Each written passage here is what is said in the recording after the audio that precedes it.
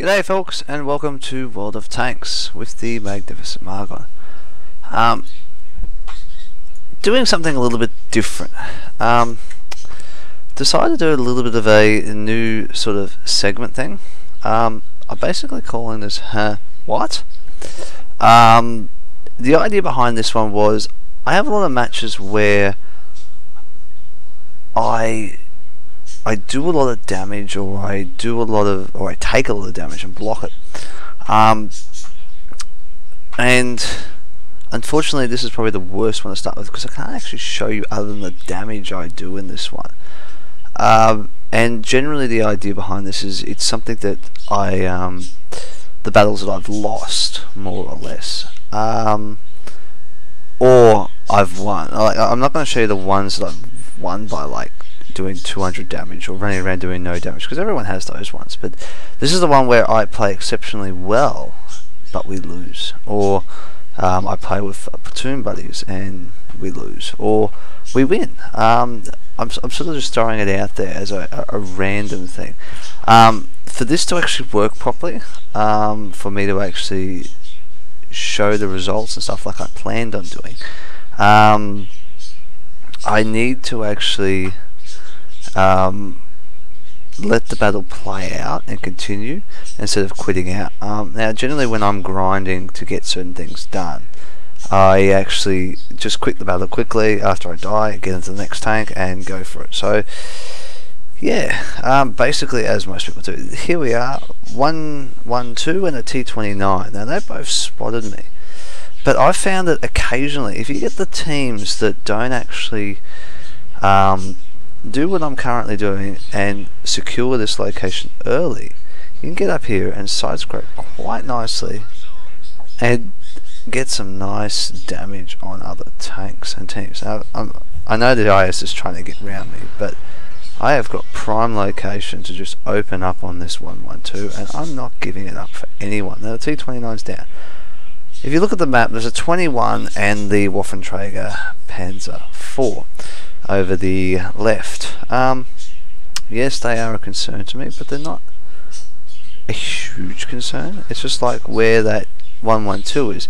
He's not a concern. I can't shoot him. He's buried himself behind there. So the flak bus seems like the next best thing to drive some good damage into. E75 on my right, and oh, he's missed me. And that was a panicking shot. There's someone now shooting me from behind. Who actually did that? So the IS actually damaged my gun. Okay. I always wondered how my gun got damaged. I didn't actually repair the gun because I was like, I don't need it. I just shoot things with this thing. This thing doesn't need a gun. As you can see, I'm trying to side scrape into the next area, get around this IS8, use him as a bit of a shield. So I can pop out over here and do this and just go, yep, 54, bang. As you can see, I'm up to nearly 2,000 damage already. I haven't really blocked too many shots. I've blocked a few. That was just terrible aiming there. I was aiming for his turret a bit more. Saw the Waffenträger sort of coming back now, and we've cleaned up most of their team. We're actually in a very, very strong position. E50 in the distance there. And there's a shot. Come on. There we go, a bit more damage. There's 2,100 damage. E1, see, so we're controlling this quite nicely. There we go, another good hit. E75's there now. He's firing on the 44, so he's not a threat for me as of yet. He's about to become a threat. This Waffenträger rolls out, takes out the IS-8 beside me, and this is where, and I'll pause it. This is where I make a very stupid decision because I followed him, and this is why I've called this segment the What. Because instead of being back here, allowing my gun and my tank to just bounce and like I can wear a shot from him, that's fine. I get myself miles out of position. Now I'm pretty secure here. It's not like the Waffenträger could do much to me. He's sort of got, I don't understand why the SU never pushed up on him around there and took the threat off me and put it onto him. But he didn't, for whatever reason, and that's fine. So I know the E75's there, and this is where I saw, oh, okay. Sorry, it was a lane 40. My bad on that T44. That was my bad. Saw he moved up and went, oh, I could probably move up a bit further now and use this guy as a bit of a spotter. I can then side scrape for the E75. I thought the Waffenträger was being dealt with, but he actually dealt with our SU, came back, and then continued to shoot me up. And as you can see, I am now in the worst position. I'm now trying to side scrape for him coming. I've missed him because I rushed my shot. I've side scraped for one, driven out in front of the E75 shot, and this is where things go wrong. I'm trying to reverse, got walls in the way. I'm stuck and I'm stuffed, and this is where it went from being great to really bad in about 10 seconds. I'm trying to get my tank out of here to keep it alive a bit longer. Not doing too well. Engine's damaged, gun's damaged. Keeping my gun slightly turned on this Waffenträger, and here comes the E75, and that's it for me. And this is what I'm talking about in the battles.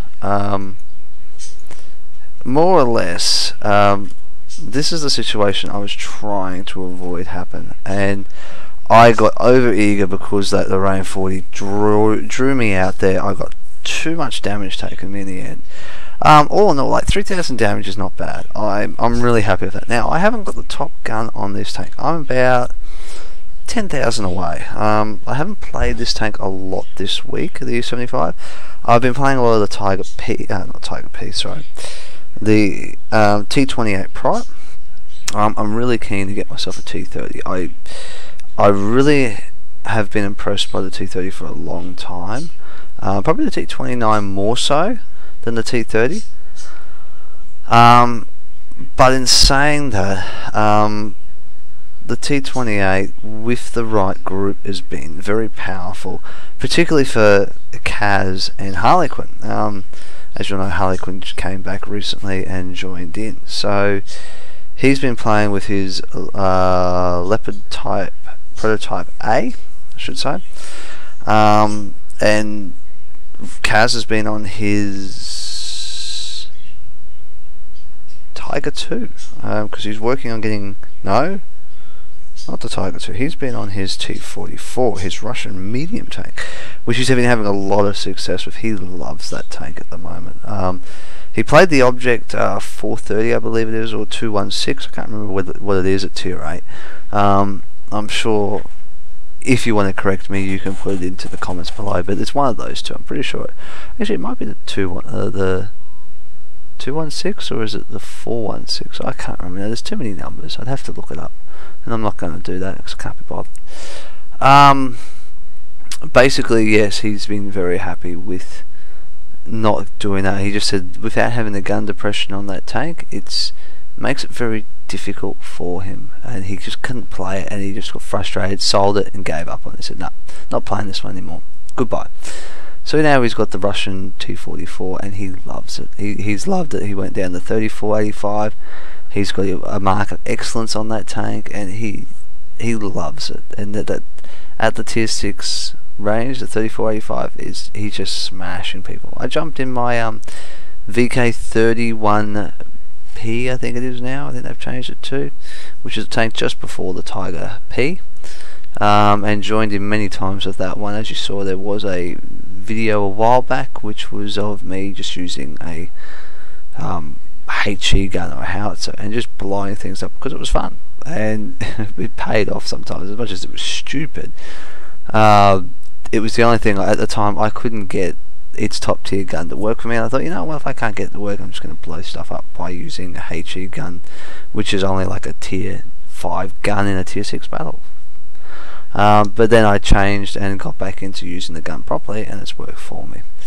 So yeah, guys, this is my sort of semi-new segment on to go and sync with the boom time, basically, because the boom time really is like this, but this is unfortunately not really boom time. This is me getting boom time on myself. So hope you've enjoyed this.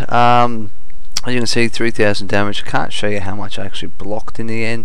It was actually 3,000 I blocked by memory off the top of my head. I've been keeping this on file So I've got a few I'm going to be releasing over the next few days. I'm going to do a couple of good recordings tomorrow. Was going to do it today, but I got caught up discussing other things I needed to discuss with other people.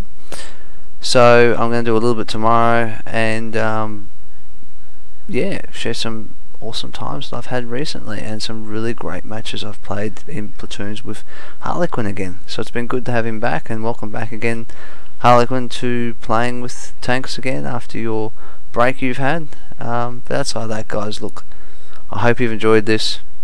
Happy hunting. I'll catch you on those battlefields.